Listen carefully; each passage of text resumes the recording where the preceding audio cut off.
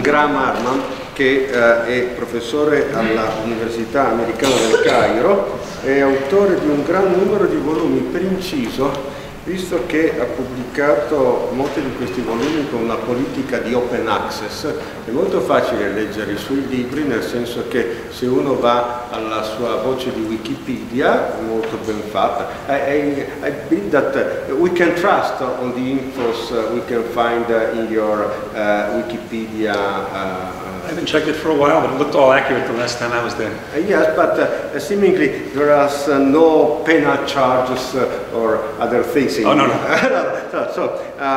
No, perché in effetti certe volte sono fantasioni, invece questa è molto attendibile, soprattutto al fondo c'è la bibliografia da cui voi potete anche scaricare buona parte dei libri che ha scritto, il che semplifica l'opera di chiunque volesse approfondire il suo pensiero. Interessantissimo proprio perché muove, ed è stata la sua tesi di dottorato alla DePaul University, your doctorate was at DePaul University, is it?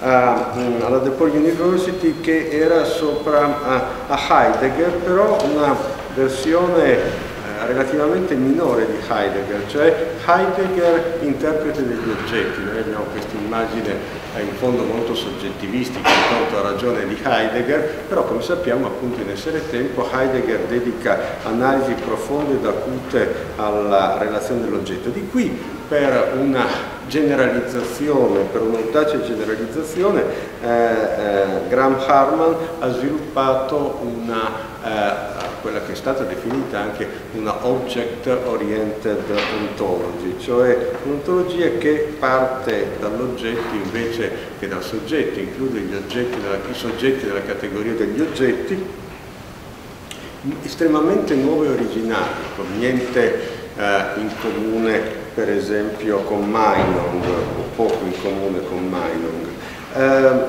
Ma al di là delle questioni di storia della filosofia è stato probabilmente quello che meglio ha saputo mettere insieme le diverse anime del realismo che si è fatto avanti all'interno della scena filosofica mondiale all'incirca dall'inizio del secolo corrente, ed è anche, come vedrete, uno straordinariamente efficace relatore, oltre che uno scrittore efficacissimo, anche in virtù della competenza che ha acquisito durante la sua tesi di dottorato, dove per un certo periodo ha fatto anche i commenti sportivi per un giornale di Chicago, anche questo fonte Wikipedia, da cui ha tratto scorrevolezza e fluidità della scrittura e chiarezza dell'esposizione.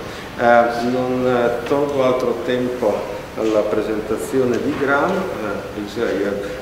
As it's like 1 hour would be perfect, then discussion. Thank you very much, Maurizio.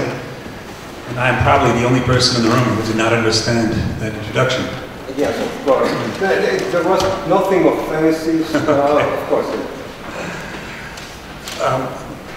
The biggest risk with my lectures is always that I will start to speak too fast, even in English, and even with English audiences. So please raise your hand and don't be shy if I'm starting to go too fast for any of you to understand. And I will try to slow down. But there's a lot to cover here. I have 21 note cards. Last week in Amsterdam, Maurizio and I were both present at a conference on the future of realism.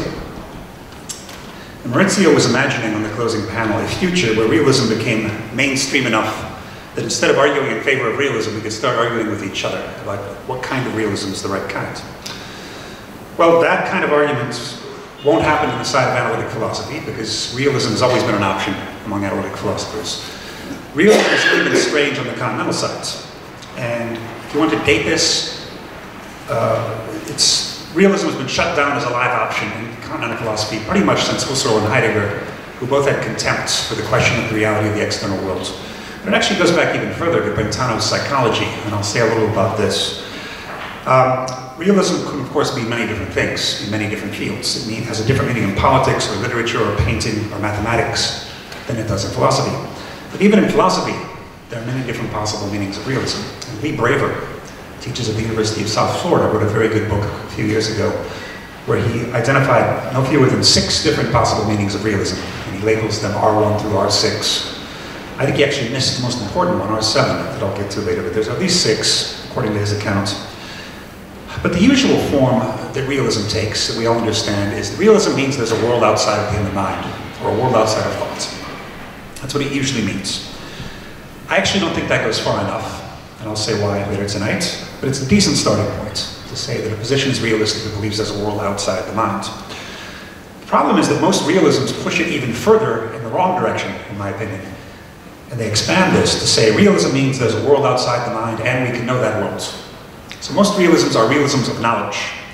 Most realisms don't even see why you would want a realism that's anything other than a realism of knowledge. The kind of realism that will guarantee that we can know the truth, thereby disproving relativism. This is what it means for most people, and they're not interested in a realism that doesn't do that.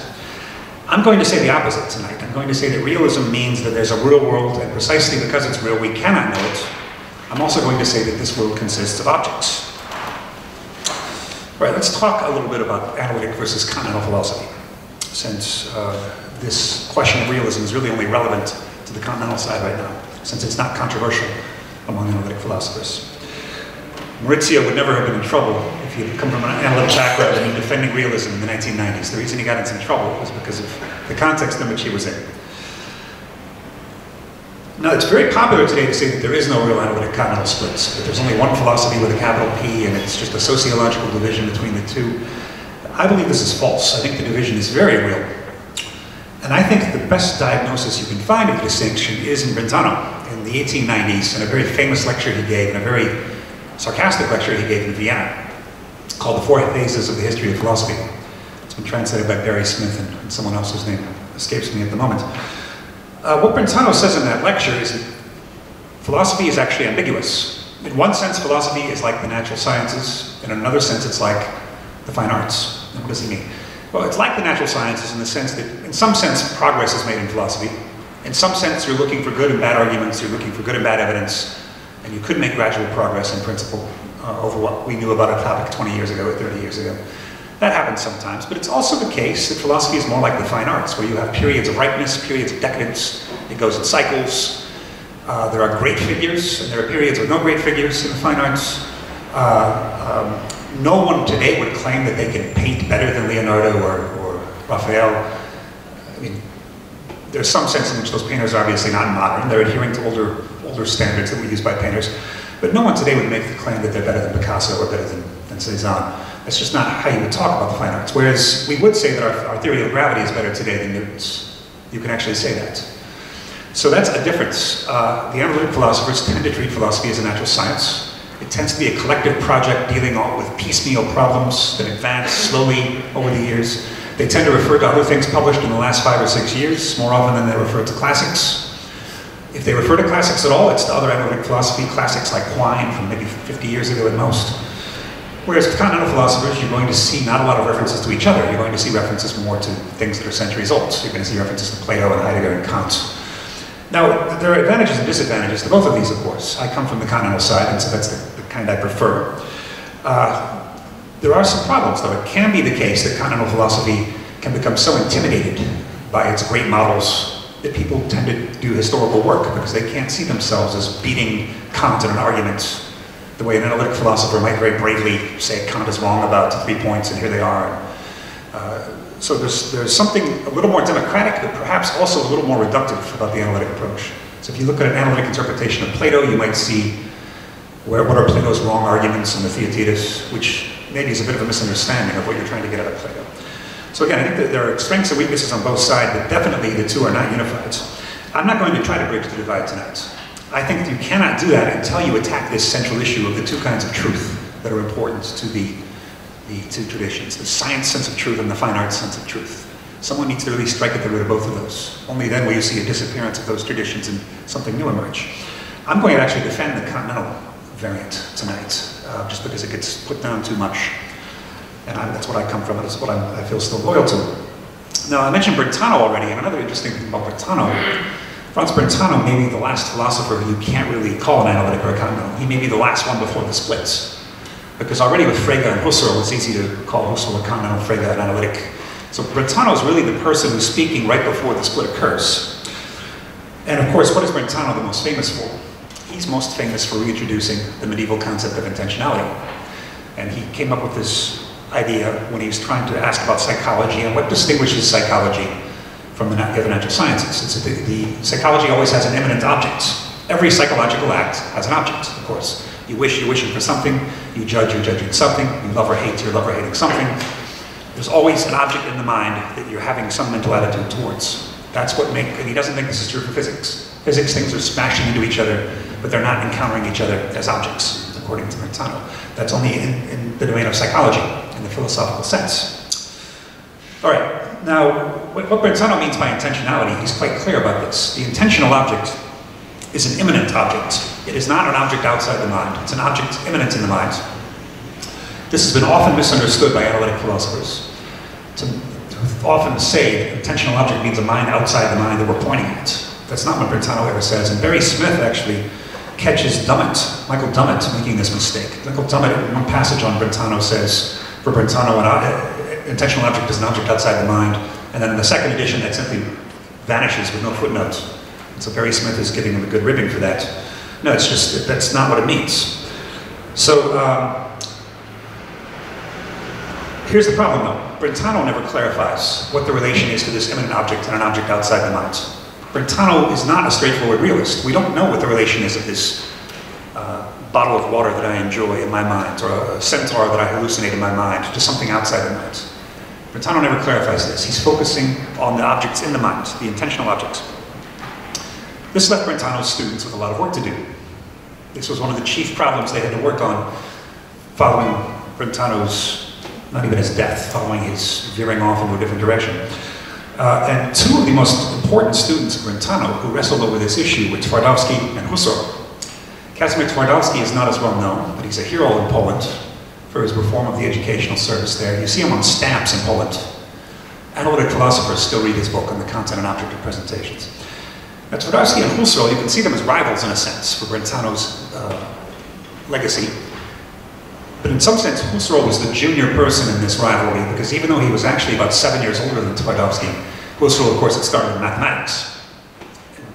Shifted to philosophy later. I was doing some catch-up. Now, Twardowski wrote this brilliant thesis called On the Content and Object of Presentations, where he tried to solve this problem by a doubling. You can still get this book in English. I don't know if it's in Italian. Twardowski's book. Twardowski, yes, is translated into Italian. What the book you mentioned, the title? The Content and Object of Presentations. Yes, it's translated. A small, exist. Yeah, brilliant little book. It's profoundly expensive in English, $110 for a short little book, but I bought it, it was worth it. Twardowski says you can only solve this problem with a doubling. There's an object outside the mind and a content inside the mind. So in other words, Twardowski would say there is a real bottle of water outside my mind, but it's an object. Inside my mind is a content. And I'll talk about what that means in a minute. What does it mean to be a content as opposed to an object? Husserl wrestles with this for years. You can see it in some of his correspondence with Twardowski. You can see it in an early essay he wrote called Intentional Objects. You can see it in a couple of sarcastic footnotes about Twardowski in Logical Investigations. Husserl denies the doubling. There can't be a double. There can't be, his example is Berlin. We can't have a Berlin outside the mind and then a Berlin that's a content in my mind that I talk about. Because then there couldn't be knowledge. How would we link the content of Berlin in my mind that I talk about with the real Berlin outside? So for Husserl, that's enough to get rid of the doubling. And this, in fact, is the moment at which Husserl becomes an idealist, where he starts to say things like, it makes no sense to talk about an object that would not at least potentially be the object of an intentional act. You cannot have a thing in itself the way Kant wants. It's not referable to directly. So this is the point where Husserl, you cannot really make the claim he's a realist after he takes this turn. The way he tries to answer Twardowski is by saying, you cannot talk about an object that would not at least be, in principle, directly observable by consciousness. And I'm going to come back and show there's more to Husserl than that. But first I want to take a detour through Heidegger. Because this is what most Heideggerians will say about Husserl, not incorrectly. That Heidegger is taking a step beyond Husserl, because for Husserl, phenomenology is about appearances in consciousness. Phenomenology is about describing exactly everything that can appear to us, not about some world in itself, the way science tries to talk about. And so the Heideggerians will say that starting with Heidegger's tool analysis, which actually first appears in 1919, 8 years before being in time. Heidegger is saying that things primarily do not appear to us in consciousness. Things are primarily invisible, they're taken for granted, they are relied upon. So the floor in this room, you were not thinking about until I mentioned it. Your bodily organs, unless you're having some kind of medical crisis, are not there for you until they start to fail. The bus, you're not really thinking about until it doesn't come on time. And broken tools in general, the hammer that breaks in your hand, these things become visible. But for the most part, tools are not becoming visible. Now, I want to talk a little about this tool analysis because this is what turned me into a realist, which is interesting because it doesn't turn most Heideggerians into realists. Most Heideggerians are not quite realists. So I attributed this in a different way that I want to explain. Now, the usual way of reading Heidegger's tool analysis, especially in analytic philosophy, is as a kind of pragmatism. They'll tell you that what Heidegger taught us is that praxis comes before theory. We're doing things practically before we notice them. And this leads Richard Rorty to say that John Dewey knew this 30 years earlier. So actually Heidegger is just copying Dewey and Heidegger's adding a lot of historical analyses. But Heidegger is not just saying what Dewey told us, because there's a bit more going on here for Heidegger. And here's how you can see it. If you're sitting in a chair like I am right now, or if you're looking at a chair, or if you're making some kind of theory of chairs, whatever that would be, none of those are grasping the chair directly, including the sitting in it, right? Because if I'm sitting in the chair, I'm also oversimplifying it. Heidegger criticizes theory because you're objectifying something, you're eliminating its dark background that withdraws from view. There's always a depth or a surplus to that chair, a being of the chair that you can never adequately exhaust in theory. Okay, that's also true when you perceive it, according to Heidegger. Looking at a chair, it's just present at hand in your consciousness. You're not really grasping the depths of a chair. But the same is obviously true of praxis. You're not grasping the depths, the radical depths of the chair when you sit in it any more than when you're thinking about it, right? Because there's many properties of the chair that are irrelevant to a human that might be relevant to a mosquito, a dog, or another human in some counterfactual situation. A child, for example. This chair is very hard to get into for a child. So it's this giant object that they have to be lifted into. So there's lots of things in the chair going on that my praxis or theory or perception never exhausts. So the object is deeper than any of those. I think Heidegger could have been talked into that. However, there's another step that you could never have talked Heidegger into. And that is to say that objects do this to each other. And this is the key to object-oriented philosophy, the most controversial point of object-oriented philosophy. The idea that objects do this to each other no less than to humans. So in other words, Kant was right about finitude. But whereas Kant saw finitude and the inability to reach the self, the thing in itself, as some kind of tragic human problem, we poor humans are finite, we poor humans are trapped in space and time in the 12 categories of the understanding. I would argue that relationality in general fails to grasp the thing in itself. Two things come into relation, they will never relate to each other exhaustively, deeply enough. Therefore, there's always a surplus in any interaction, even if no humans are involved. Object-object relations. All right. Now there are two other things here that Heidegger wouldn't like about what I'm saying. One of them is that Heidegger tends to read himself as a bit of a holist. In a couple of ways. One is that even in the tool analysis, Heidegger says, strictly speaking, there's no such thing as an equipment. Equipment is a system. Each item in the equipmental contexture refers to the other items. So you're nailing a board, that's referring to the board's referring to the house you're going to build with it, the house is referring to your need to keep dry, and finally everything is unified by Dasein's potentiality for being. And so there's this holism that all comes back to the human need to use certain things, or the human perspective on things. Now I would just say that Heidegger's tool analysis cannot be holism. The reason it cannot be is because it's not just tools that are important for Heidegger, it's broken tools that are important for Heidegger. Now, nothing can break if tools are really a holistic system. If everything were really completely referred to everything else and were exhausted in that reference to the things, you would never have a broken hammer. Because a hammer would be nothing more than what it's referring to right now.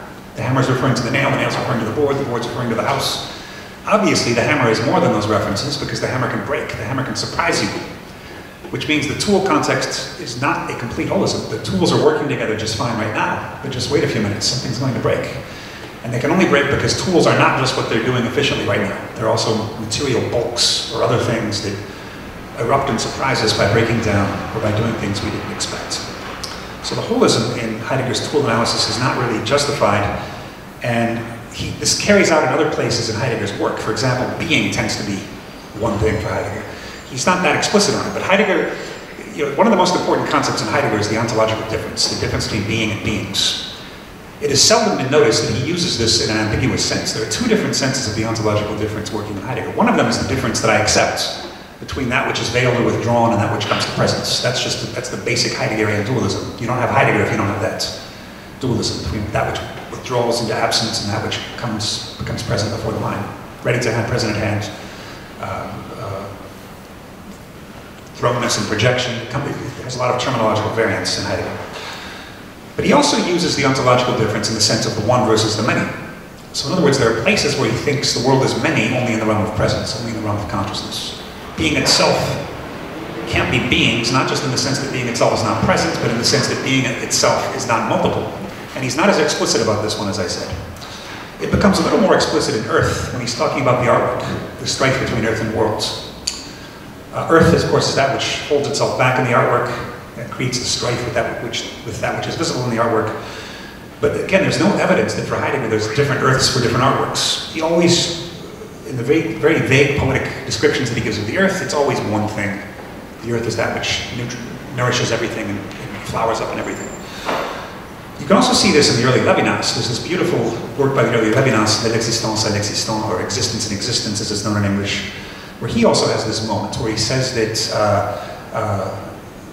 the Iliad is this kind of unarticulated being that we can experience in insomnia to some degree, because when in insomnia we can't turn off the world. It's there, it's rumbling, it's something unified about it, and it's consciousness that hypostatizes, that breaks things into pieces. And you can find a bit of this in Jean-Luc Nancy in a couple of essays. Of course, you can find this in some of the pre-Socratics, the idea that mind is what splits the world into many things. I think it's there in Heidegger too. Now, of course, there's another problem in Heidegger, which is that it tends to be Dasein-centric. Just as for Kant, for most philosophers from Kant onward, not only is it the case that there are things in themselves that we can never reach directly, that's one aspect of Kant that Meillet tries to reverse, and that the German idealists try to reverse, right? By saying that there are no things in themselves, to think an unthought is already to turn into a thought, and therefore you never get out of the circle, and the phenomenon-noumena distinction is not really a radical distinction, that distinction is internal to thought. You see Meillet say this, you see Zizek and Badiou say it to some extent. It's still very much alive, and of course it's the key to German idealism, to getting rid of the thing in itself. Okay, that's one aspect of Kant's. But there's another aspect of Kant's, and that is the centrality of the human world relation over all other relations. So in other words, you can't really talk in a Kantian context about two billiard balls colliding together. You can talk about how that collision would appear to humans, but you can't really talk about what it would be like in itself, because Kant cuts off all of our ability to talk about that. We can only talk about it in terms of the categories, and we can't know if those categories are applicable. So there's two central insights of Kant there. And you could actually reverse the second one instead of the first one. Most people try to move past Kant by getting rid of the thing in itself. That's the most fashionable thing today. What if you kept the thing in itself? What if you said the thing in itself is there, but it's not just there for humans? The thing in itself is there anytime two things relate and cannot relate to each other directly. That would have gotten you German idealism. German realism instead of German idealism, at a key moment in history.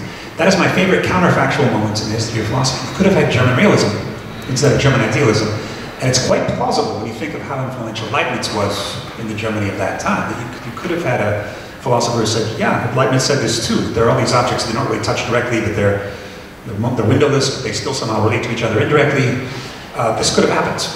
So that would be my preferred option. So in a way, object-oriented philosophy is just trying to do the German realism 200 years too late. All right.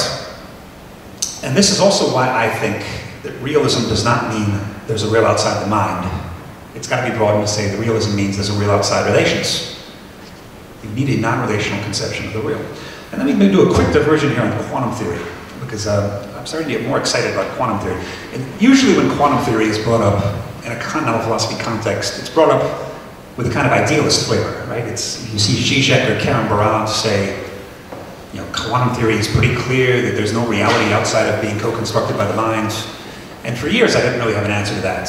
My answer was just something like, you shouldn't appeal to science too quickly, you don't know where science is going in 20 years. But actually, I then gave a joint panel discussion with Anton Seilinger, the Austrian quantum theorist, 3 years ago at the Documenta Art Show. And after he heard my presentation, he said, actually, you could do a quantum theory interpretation this way because it could be that you put an object in a quantum state by subtracting it from its relations. Right? That you can see some of these films, and there's a film now on YouTube where this physicist, Aaron something or other, maybe it's a TED Talk, has an actual particle in a quantum state, and you can see it vibrating. Now there's a famous story that goes like this. Heisenberg gave us the principle of indeterminacy, right? Principle of uncertainty, sorry, that you cannot simultaneously measure the position and the momentum of the particle. When you measure one, you close off your ability to measure the other with any accuracy. And as the story goes, Niels Bohr radicalized this. Bohr didn't like his student's principle and turned it into the principle of complementarity, which is that the object doesn't have both a position and a momentum simultaneously, right? Because it's not just a measurement problem, it's not just epistemological, but for Bohr, it really doesn't actually have both of those at once. It's possible you could push this even one further step and say an object has neither position nor momentum because those are relational properties. Both of these are relational. Being in space is a relational property, and therefore the object in its quantum state has neither of those. The object is something weird that has no exact position, no exact momentum, but a statistical range. So that's a possible way you could do an object-oriented interpretation of quantum theory. All right, now back to Husserl, because we were a little unfair to him a minute ago. So far, I've only portrayed Husserl as an idealist who doesn't think you can talk about things outside of consciousness. And I do think that's true. I do think that Husserlians who defended against that charge aren't setting a high enough hurdle for reality. For reality, it needs to be something that is not accessible through consciousness, something that withdraws from consciousness. But there's a problem here, which is that Husserl feels like a realist. It feels like Husserl is talking about hard material stuff, and he's talking about colors and things of this sort. Why does he feel like that?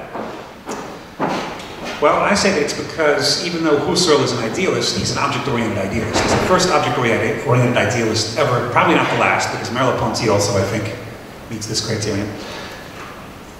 Remember what British empiricism said about objects. British empiricism, especially Hume, said there are no objects. There are bundles of qualities. You think you're holding an apple in your hands. You're actually holding red, spherical, hard, juicy, cold, and those come together so often that just for the sake of convenience, you give it a name apple, but that name is just a kind of nickname for a lot of qualities that keep coming together frequently. And you form the habit of calling it an apple. There's not really an apple there. What Husserl really does is reverse this and say, no, you encounter the apple first, you don't encounter the qualities first. What is phenomenology about? It's about subtracting the accidental adumbrations of a thing. It's about forgetting about the way the thing happens to appear in any given instance and get at the essence, get at the essential property, the ethos of the thing. What are the possible range of appearances that an apple could have and still be an apple? It doesn't need to be this exact shade of red in order to be the same apple. He says, if I see my friend Hans walking down the street, I don't say, well, this person looks about 97.2% similar to the bundle of qualities I saw yesterday that I call Hans, and so for convenience, I will call this person Hans again. No, you see your friend Hans. You see your friend walking down the street. He has a different posture, different clothing, different moods. You say it's Hans again, but there are a few differences. The object comes first, the qualities come later. So it's a complete inversion of empiricism. So even though for Husserl, there aren't really objects outside the mind, the way Twardowski wanted, or the way that I've shown Heidegger has to have whether he likes it or not, there are objects in the ideal sphere as well, different from their qualities. So there are actually two kinds of objects, two kinds of qualities. The real and what I call the sensual rather than the intentional. And these all exist in mutual tension, which if you read the book, The Quadruple Object, you can see why I call these time, space, essence, and ethos. I won't get into that today. I will just say that the methods that object-oriented philosophy uses in every field have to do with increasing these tensions and looking at these tensions and taking them seriously, whereas most kinds of philosophy involve collapsing these tensions. So for example, empiricists collapse the tension between objects and their qualities by saying there are no objects, they're just qualities bundled together. Or idealists collapse the tension between the real object and its sensual appearance by saying there is no real world, that's a fiction, that's a superstition, there's just a world of evidence. Everything is as it appears to be. And not just anti-realists say this. Our good friend Marcus Gabriel has a position somewhat like this, where there's no real world hiding behind the fields of sense. Okay, now let me say a little bit about why I think Western philosophy and science have been anti-object oriented. Most forms of Western philosophy and science have been against the object, and so have not been fair to it. This starts with the pre-Socratics, who are usually seen as the first philosophers and the first scientists in the West. I differ on this. I would actually call them only the first scientists for reasons I'll get into. I see Socrates as the first philosopher, though I love the pre-Socratics. I don't quite see them as philosophers yet. Now, what do they do? Give one name to the strategy the pre-Socratics use, it will be they undermine objects. They're undermining, they're undercutting objects. They're saying objects are superficial. What you're trying to do with these middle-sized objects is break them down and find out what's the ultimate thing that they're all made of. And the pre-Socratics carry on a 200-year debate about what is the right form of tiniest thing that makes up all the big things we see. And of course, water is the first answer that Thales gives. Everything is some version of water combined in a certain way. For his student Anaximenes, it's air. You compress air very tightly, you get bone and wood and blood. And if you rarefy air, you get fire and you get stars. For Empedocles, it's air, earth, fire, and water, joined by love, separated by hate. And of course, for Democritus, it's atoms. Still a respectable answer, unlike the other ones today. These undermine objects. And of course, there's the other kind of pre-Socratic that Aristotle noticed, who say, it can't be any of these physical elements. It has to be something deeper and more indefinite than these elements. So it has to be what they call the aperon, this indefinite, this boundless, this kind of a lump-like blob, unarticulated into parts, that everything emerges from, that everything passes back into. So you've got Anaximander, and you've got Parmenides, which he calls being, or you've got Anaxagoras, who all think that there's a aperon that either existed in the past, exists now, and we don't know it because our senses are too stupid, or will exist millions of years from now, once all opposites have destroyed each other. Okay, now these are the two kinds of theories you get in pre-Socratic philosophy. They share the same problem, which is that they cannot really explain what we call emergence. They cannot explain the fact that, okay, here's my body, supposedly the atoms in your body are recycling every 7 years. So this is 2015. Back in 2007, I guess, none of these atoms were here. Some of the cells were here, the brain cells were here and so forth. But the atoms in my body were, in 2006, were not here. They were all in food or grass or somewhere like that. They've been recycled since 2007. Now, is that enough to say that this is a new physical body? You wouldn't say that. You would say, I'm older.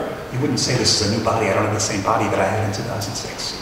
You wouldn't say that Torino is no longer the same city as when Nietzsche collapsed in the square nearby. It's the same city, right? There are enough similarities that we would call it the same city and not just as a nickname.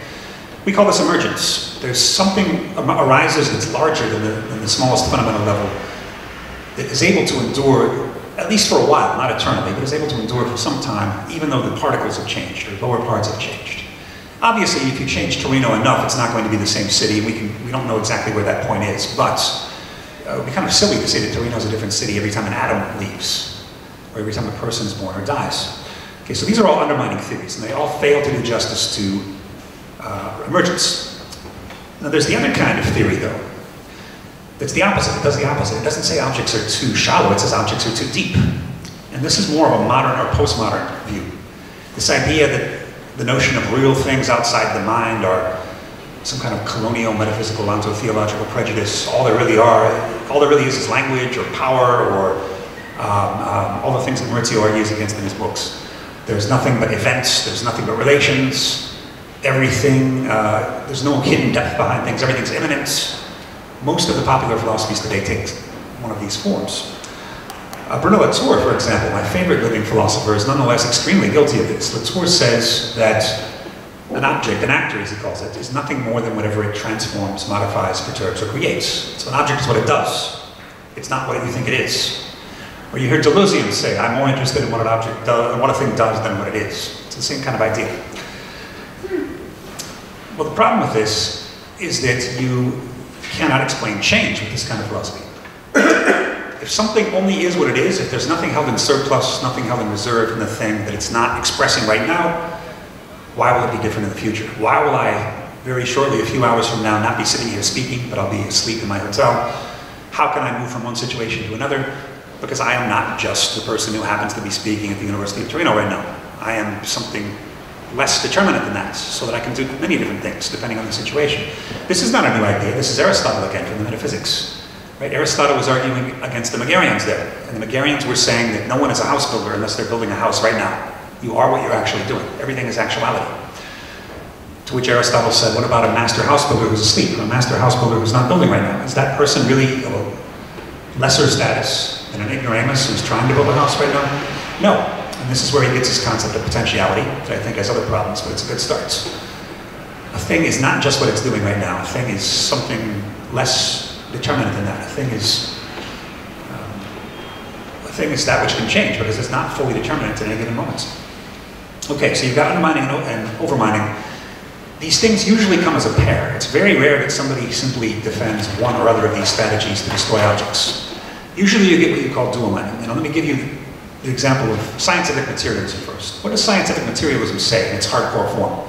Everything's made of tiny particles that are arranged in a certain way. That's all there is. Everything bigger than that is, you know, just a derivative accidental gathering of tiny particles, okay? That's the undermining version. But then once you get down to those tiny particles, what does scientific materialism think? It thinks you can perfectly mathematize those particles. You can give equations for how they work. We can perfectly know how those things work, given enough experiments. And so the thing goes from being something so small that we can't perceive it, to being something so mathematically definable that we can understand it exhaustively. You've got the undermining part and the overmining part. What they're getting rid of is the thing in between, the intermediate-sized object that is not fully determinate. Or take Latour the other direction. I already complained that Latour is an overminer, because Latour says a thing is only what it does, nothing more than what it does. But then about 10 years ago, lo and behold, Latour starts to realize this doesn't work because you can't explain change. And so he invents this new concept suddenly called the plasma. It only appears in 2 of his books. I think he's given it up now, thankfully. But this plasma is basically the pre-Socratic operon. He says the plasma is what causes change. So he says, why did the Soviet Union collapse overnight without warning? No one expected this. You know, shouldn't it be that the Soviet Union and Latour's philosophy is simply what the Soviet Union was doing in 1988? How could it collapse suddenly and the NATO countries did not collapse suddenly? Latour says the plasma did it.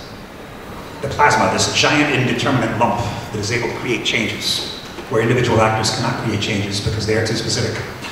Okay, then he says, what about, why do friendships and love affairs suddenly dissolve when no one expected it? The plasma. And my favorite example that he gives, though it's probably never happened, why does the most mediocre academic musician suddenly compose a brilliant symphony? The plasma. So he posits this lump, this giant hidden lump of potentiality that just randomly makes things happen on the surface. It's like Parmenides, where you've got being, which is one and knowable by reason, and then you've got opinion, you've got doxa and appearance, which is up here and has nothing to do with being. So it's just this dualism with nothing in between. One last example, Tristan Garcia, a name you might not know yet, but he's one of the more brilliant younger French philosophers. Garcia tells us that a table is the difference between its parts and its effects. It's neither the atoms that make it up nor the effects it's having in the room, it's both. But all this means is that the table is too sensitive in both directions. So if you change one atom in the table, it's not the same table anymore. And if you move the table 1 inch, it's also not the same table anymore. So he's overmining and undermining at the same time. I don't think it works, as brilliant though his philosophy is. Okay, now, why did I bring this up? I brought this up because I'm going to say something about the arts. I'm often defending the arts and the cognitive value of arts, even though I think the arts are not a knowledge, just as I think philosophy is not a knowledge. I wrote a piece for that documentary show 3 years ago called The Third Table. And this was about Sir Arthur Stanley Eddington, the great British physicist who confirmed Einstein's general relativity with his eclipse observations. But he used to be famous for something else in philosophy, which is a metaphor called the 2 tables. At the beginning of his Gifford lectures, back in the 20s, he said, I'm sitting here writing my lectures at a table, but it's actually 2 tables. There's the scientific table, which is mostly empty space. It's particles flying around. That's what physicists talk about. It's not solid. And that's one kind of table. And since he's a physicist, he thinks that's the better one, right? On the other hand, there's the second table, which is this practical table. It's in my room. It's positioned here. I can move it. I can paint it a different color. I bought it for a certain price. I can sell it for a certain price. A different university could buy it from you. Somebody could smash it. This is the other table. And Eddington sees our life as basically a conflict between these 2 tables. Sometimes we use one when we're doing science, sometimes we use the other. In philosophy, this is very similar to Wilfrid Sellars' talk of the manifest image and the scientific image, which has become very popular now with some continental philosophers, even for reasons I don't quite understand. But Sellars also thinks that you can look at the manifest image of something or the scientific image. So if you think you understand how your emotions work, but that's just a manifest image. If you really do scientific psychology, you're going to find out there's a lot of chemicals and neurons that really explain what's going on, and that's the scientific image. But notice something here. Notice that he calls both of these images. Manifest image and scientific images, you're left with just images and nothing else. Do you really want a world that's nothing but images? The scientific image is just an image too, even if you think it's a true one. I was trying to say in this essay that no, there's something in between. There's a third table. A third table. that is in between those two. Why? Because the first table is simply the undermined table. It's the table where you're saying this table is just a bunch of particles at the fundamental level. The second table is the one where you're saying this table is primarily a practical thing that I can move around. That's what comes first. But there's actually a third table, which is neither of those. It's somewhere in between. And this is what the arts have always been dealing with, I tried to say. Why? Well, what does knowledge try to do? If someone asks you to explain something, if someone asks you to enlighten them about something, there are only two kinds of things they can do. They can undermine it or overmine it. Someone asks you what something is, you can explain what it's made of, or you can explain what it does. Those are the only two directions you can go. Art does neither of those. I'm going to say that philosophy also does neither of those, but art certainly does neither of those. If you encounter an artwork, how do you understand the artwork? You do not understand an artwork by discovering the chemical composition of the artwork, by discovering how much canvas and pigment and other materials went to make up the artwork. Because the artwork's a form. You have to arrange the materials in a certain way. So simply knowing the physical components of an artwork is not enough. At the same time, you also cannot understand an artwork just by knowing how it makes you feel or what socio-political impact it has. Like, you cannot understand Picasso's Guernica just by saying, this is the work that hardened people's attitudes towards the Spanish fascists in the Civil War. It did that, but there's more to it than that. That artwork is still relevant now, or will continue to be relevant even when the Spanish Civil War may have been forgotten centuries from now. So there's something in the artwork that's neither of those two reductions. You should not reduce the artwork either way. What is it? Well, it's some kind of object, and this object is not knowable in terms of its component pieces or in terms of its effects. An artwork remains a challenge to the interpreter. And this is why art criticism is a lot different from scientific criticism, right? When you analyze something scientifically, it's a different kind of process. Critical thinking. When we think of critical thinking, what this usually means for people is debunking. Critical thinking usually means Charles Dickens thinks he wrote this novel about orphans, but actually it's a novel about the capitalist exploitation of the working class of England and the proletariat. This is what it's really about. You have the hidden key, which is the hidden explanation. Well, actually, there are other possible interpretations of Dickens too. That's not really a good way of criticism. I'll give you an example from Daniel Dennett, who's about as reductionist as it gets. Daniel Dennett makes a funny remark about wine criticism in his essay on Declining Qualia. Dennett says, imagine somebody says about a wine they taste, a flamboyant and velvety Pinot but lacking in stamina. The kind of thing our wine tasters say. And Dennett basically says, isn't this pretentious? This is ridiculous. You know, if you want to understand wine, just pour it into a machine and let the machine find the chemical formula for the wine. That's wine tasting. It spits out a chemical formula. That's a scientific way to taste wine. Okay, now we can see that, we can recognize that as undermining. My wife, who's a food scientist, says they also do the other kind of thing. They do sensory analysis. They don't just do chemical analysis. They also taste it and taste for certain things, which according to this would be a form of overmining, right? Because you're saying that the wine is nothing more than the sensory things we can taste. What's the wine taster trying to do? The wine taster is trying to get something in between, kind of approaching it obliquely. Now, maybe a little pretentious. Wine critics are sometimes pretentious, but I would say that pretension is simply the risk we run in the humanities and the social sciences. You're not going to find pretentious scientists. You're going to find maybe sometimes boring scientists, dogmatic scientists, unimaginative scientists. You're probably not going to find a pretentious physicist, but you're going to find all kinds of pretentious art critics, architecture critics, literary critics, continental philosophers. There'll be plenty of those. Not always, but we all have the danger of falling into this because we have to describe things in a way that's not literally paraphrasable. What are the scientists trying to do by contrast? They're trying to paraphrase a thing. If you discover something like an electron in science, as they did in let's say the neutron, which they discovered in 1932, your job is to paraphrase that neutron, which means to find out all the true facts about the neutron. That's what you're doing as a scientist. If all you can do is keep calling it a neutron, you've not done your work. This is not what happens in the humanities and social sciences of the arts. If you're writing a book, like a biography of Napoleon, you're not going to come up with a list of true facts about Napoleon. You're going to come up with kind of oblique, indirect descriptions of Napoleon and wise remarks about his character and decisions. And there's never going to be a final biography about Napoleon that's the right one. But there could be a classic biography that's considered the gold standard for treatments of Napoleon and so forth. Because what we are dealing with in our kinds of fields in the humanities are not kinds of knowledge. They have to do with something that's other than knowledge. It still has cognitive value, but it is not a knowledge. All right, and why do I think philosophy is this way? Because, not the pre-Socratics, But Socrates, I said, I consider as a starting point of philosophy. Because Socrates does not know the definition of things. This is not just an ironic pose that Socrates strikes. This is, in fact, what Socrates thinks. He cannot give you a it's not just that he destroys other people's definitions of justice or virtue or friendship. He never gets them. The ethos is not paraphrasable in terms of words, or even in terms of any direct cognitive insight, I would say. They remain a permanent subject of dialectical uncertainty, unless maybe you're a god, assuming Plato actually believed in one. So, it is not the case that a realism of knowledge can have anything to do with what philosophy originally meant. Philosophy originally had to do with philosophia, right? Love of wisdom, not wisdom. Philosophia is about a wisdom you cannot attain. And this is what object-oriented philosophy also says, that we're never going to be able to model the thing in terms of any form of knowledge. The object is going to remain perpetually inaccessible, not entirely inaccessible, but to some extent inaccessible. Now, again, as I've said, many forms of realism are realisms of knowledge. They think the whole point of realism is coming up with some superior criterion of determining what's real and what's unreal. Some forms of realism really resemble a slaughterhouse for unicorns. They're just trying to kill all the unicorns so that we can know what's real and get rid of the unreal stuff. That's their priority. I recently wrote an article for the Monist on an issue that Maurizio was editing, and I picked out one typical analytic and one typical continental philosopher who exemplify this. The first is Quentin Meillassoux, who I've worked with closely at certain times, but ultimately he is a philosopher of mathematism. He believes mathematics gives us privileged contact with reality, just as his teacher Badiou believes, and I simply do not see how this can be the case.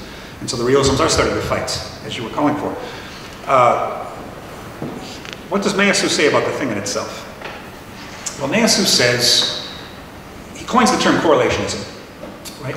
Meillassoux thinks most continental philosophy has been correlationism. The idea that you can't think about the world the way it is itself, or about human mind the way it is in itself, but only the correlation or rapport between these two. And what most people get wrong in interpreting Meillassoux is they think he's making fun of this. He's actually not. Meillassoux respects the correlationist argument. Meillassoux says it's a knockdown argument, there's no way you can beat it. If you want to think a thought, something outside thought, that itself is a thought. Meillassoux thinks you cannot get out of this circle. He thinks people like me or Maurizio or Bogosian are naive realists, because he thinks we're trying to just short circuit that problem and go straight to the real. He doesn't think it's possible. He's a correlationist. However, he doesn't think he wants to remain there. He wants to get back to some contact with the real, but he has to go on this very complicated path through many chapters to get there, because he thinks that correlationist circle is so powerful. And ultimately, he thinks he's able to prove the existence of the thing in itself, and I won't go through his proof. I don't think it works, but it's an ingenious one. But it's a weird sense of the thing in itself. It's not a thing in itself beyond knowledge, as it is for Kant, because Meillassoux thinks mathematical knowledge can't tell us what the true properties of the thing are. He thinks mathematics can do it. It's only a thing in itself in the sense that it can outlive humans. It's a temporal sense of the thing in itself. So in other words, Meillassoux would say, we can perfectly describe this table in mathematical terms. There's nothing hidden or mysterious about it. If we do the science right and the math right, we can know exactly what this table means. But even after all humans are extinct, this table can still be here for a few centuries before it rots and falls. That's all the thing in itself means for him. I don't think it's a very robust sense of the in itself, because he's assuming that the thing and reality are isomorphic. And what's wrong with this? Well, as I see it, let's say Meillassoux claims you can have a perfect mathematical model of a tree, because he would. He thinks you can have a perfect mathematical model of anything. Okay, now the problem is, my perfect mathematical model of a tree, assuming I can get one, is not the same as a real tree. Why not? Because the real tree drinks water, the real tree has offspring, the real tree can be climbed. None of those are true of the mathematical tree. Now someone will respond, that's a straw man, because no one really believes that. No one really thinks the thing in the mind is the same as the real tree outside the mind. But that's not the point. The point isn't whether people can admit that or not. The point is whether their philosophy entails it or not. In other words, I don't care what Meillassoux says about that, I care what his philosophy says about it. And what his philosophy tells me is that there's no real difference between the perfect mathematical model of the tree and the tree in itself in the world, with one exception. And I think it's a pretty lame exception. This is my least favorite part of his philosophy. He says that the tree in the world is the mathematical model stamped into dead matter. There's a dead matter that the real tree is stamped in when my mathematical model is not. It's just in my mind. My problem with this is that isn't this this is pretty much a throwback to Thomas Aquinas or some really earlier form of Aristotelianism where you've got forms adhering in matter. Why would the forms inhere in matter is one problem, and another one is how do we extract the forms from matter and know that there's no information loss when we do that? It just brings up new problems that are very traditional and didn't get people very far when they came up in the past. So this is, I think, these are the problems that result when Mansui tries to say that we can't have an adequate mathematical knowledge of the things in themselves. Now, Paul Boghossian, who comes from the mainstream analytic tradition, doesn't take mathematics to be an exemplary access to reality. He takes natural science to be an exemplary access. And what do analytic philosophers have in common? They're all involved in some sort of science worship. Right? At least every analytic philosopher I know is committed, at least unconsciously, to the idea that science is basically getting things right, and that science is the best kind of access to reality we have. I love science too, but it's not the only access to reality that we have. There are the arts, there's humanities, and these things should not be seen as somehow degenerative forms of access to the worlds. And here's the other strange thing. Boghossian claims he's a fallibilist, which means he thinks that scientific theory should be falsified over and over again by new evidence. Yet he defines knowledge as justified true belief. But he doesn't call his book that. He calls his book Fear of Knowledge. We're all afraid of knowledge if we're relativists. He ought to have called his book Fear of Justified True Belief, which isn't quite as scary sounding, but that's what knowledge means for him. Now the problem is, Boghossian admits that we're never going to know if our beliefs are true, right? Newton thought his view of gravity was true and it wasn't. So the emphasis for Boghossian is on the justified parts. When he says truth is justified true belief, what he means is we have to believe in the justified stuff, because we can't know what the true stuff is. It could be that some crank scientist actually has the right theory that we're going to see in 50 years, right? Someone who's considered an outcast now will actually turn out to have been right about physics 50 years from now. So really what Boghossian wants is he wants a kind of police action where everyone is forced to believe the most justified scientific theories of our day. He's not so interested in reality per se. He's not so interested in truth because we don't know what that is, because of his fallibilism. He just wants to make sure that no one says stuff that science doesn't currently justify. And I don't see why that should be the case, especially at a moment when scientists don't want us to do this. I can think of at least 3 top-level physicists who don't want philosophers to be following science and flattering what it's already done. And those 3 I can think of are Carlo Rovelli, Lee Smolin, and Anton Seidman, who have all said in the last few years that they're getting disappointed with how timid philosophers are. None of us want to make claims about nature. We all want to just talk about how science goes about reaching its wonderful true beliefs. None of us are speculating anymore about the nature of reality or the nature of the beginning of the universe or anything. Of course, that's Kant helped make that very difficult, but these scientists are hoping to hear more from us in the manner of cosmological speculation, and I think we can probably provide it for them. Okay, I'm doing okay on time, aren't I? Yeah, got a few more cards. Oh, okay. Let me tell you one other problem I see with Boghossian, and then I'll go to a more important problem that both Boghossian and Mansui have. Boghossian acts as though the difference between real and non-real is the same as the difference between nature and human. I really can't understand this. Lots of realists do this, but I can't understand why Boghossian does it. In other words, Boghossian makes a taxonomical difference between the real and the unreal. So Boghossian thinks that, I heard Ray Brassier say this once, that physics is a real science, but sociology is not, because sociology is about people. As though the way to get to the real is to subtract people, as though people weren't real. As Manuel de Landa says at the beginning of his book, A New Philosophy of Society, he says something like, what I'm searching for in this book is a concept of society as it is in itself apart from humans. And he says, that sounds ridiculous, of course, right? Because human society is made of humans. And he says, yes, but that doesn't mean that human knowledge can exhaust what society is. These people who criticize that are failing to make a distinction between humans as observers and humans as ingredients. On the one hand, humans are ingredients of society. On the other hand, humans are observers of society, meaning that we're sociologists. And just because we're ingredients of society doesn't mean we can understand the society. Right? So Vico, in a sense, is wrong. When Vico said we can understand human things because we made them, is that really true? Is it really true that we understand table manners of Western civilization better than we understand neutrons? I doubt it. I really doubt it. There's something real in these customs that resist the first explanation, that anthropologists struggle with just as much as physicists do, or even more, to understand human things.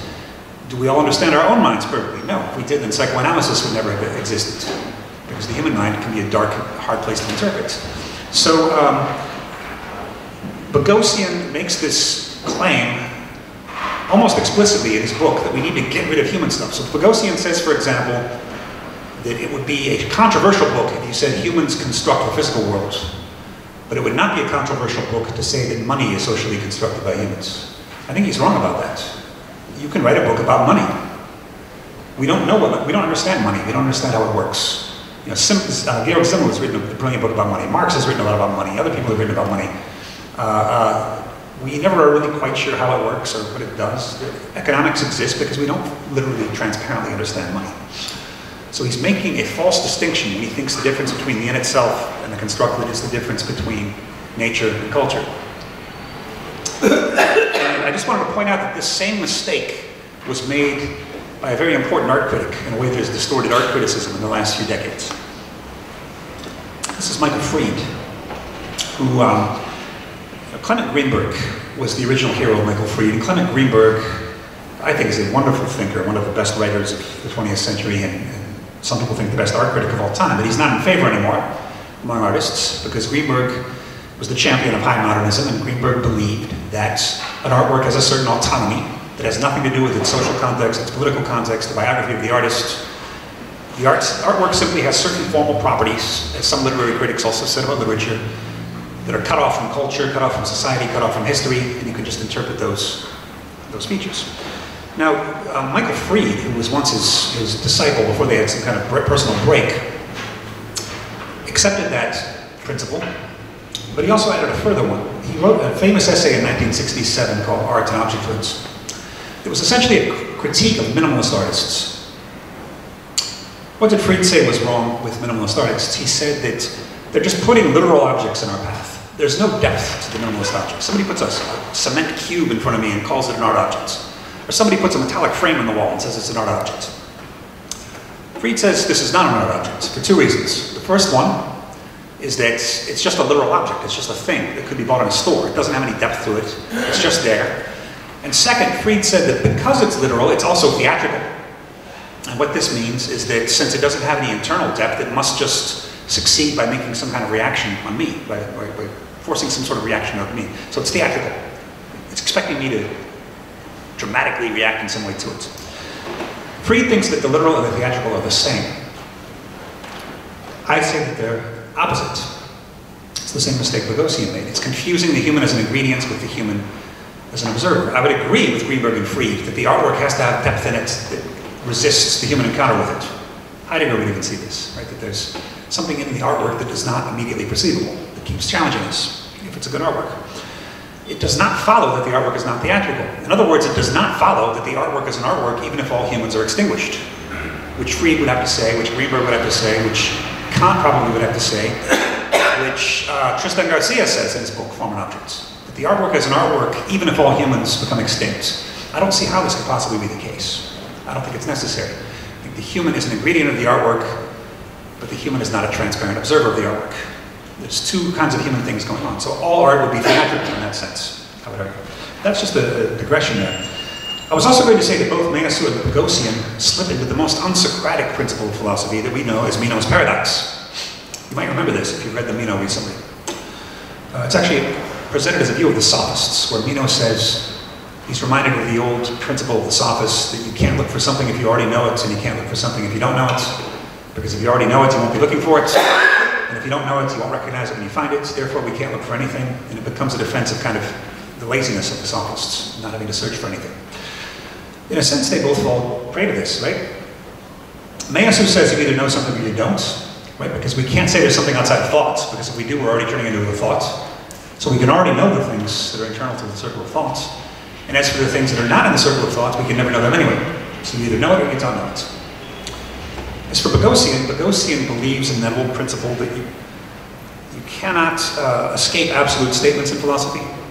Because if you say, for example, I'm a historicist, I believe all philosophy is historically determined, is that principle itself historically determined? This is what Boghossian and Ricardi play on you and say, so therefore there has to be some ultimate starting point. Actually, no. It does not follow that all philosophy needs an absolute starting point. This is the idea of philosophy as being similar to geometry, where you have some unshakable first principle that you're deducing step by step. And somehow in the 17th century, we were sold on this notion by Descartes and Spinoza, when actually, as Whitehead points out, this is not the usual method of philosophy. The usual method of philosophy is descriptive generalization. There's no such thing as an unshakable first principle. That's not the way to proceed. That's the way to proceed maybe in Euclidean geometry, nowhere else. And incidentally, this is the danger Meillassoux faces. Meillassoux constructs his entire philosophy as a series of deductions from an unshakable first principle, which means that if any of his proofs go wrong, the whole philosophy collapses. Whereas you wouldn't say that about most phenomenologists or about Whitehead, because they're not always so reliant as Meillassoux is on some unshakable first principle. Now you may remember that Socrates handles Meno pretty easily in that dialogue by saying, the real answer is that we're both in the truth and not in the truth. We're somewhere in between. Otherwise we'd be an animal or gods. And so this is the philosophical standpoint, the idea that we're not trapped in Meno's paradox, we're somewhere in between the two. Now the usual objection I get to this is people will say, aren't you just doing negative theology then? You're just able to tell us what a thing is not, you're not telling us what it is. Well, first of all, it's not theology. And second of all, it's not just negative. Why not? Well, let's look at what negative theology did in tradition. Negative theology was not ever just telling people what God is not, because God is so great you can't say that he's just or any of these things. What you find if you read Pseudo-Dionysius, the Divine Names, considered the founding text of negative theology, is that it's less a negative theology than a metaphorical theology.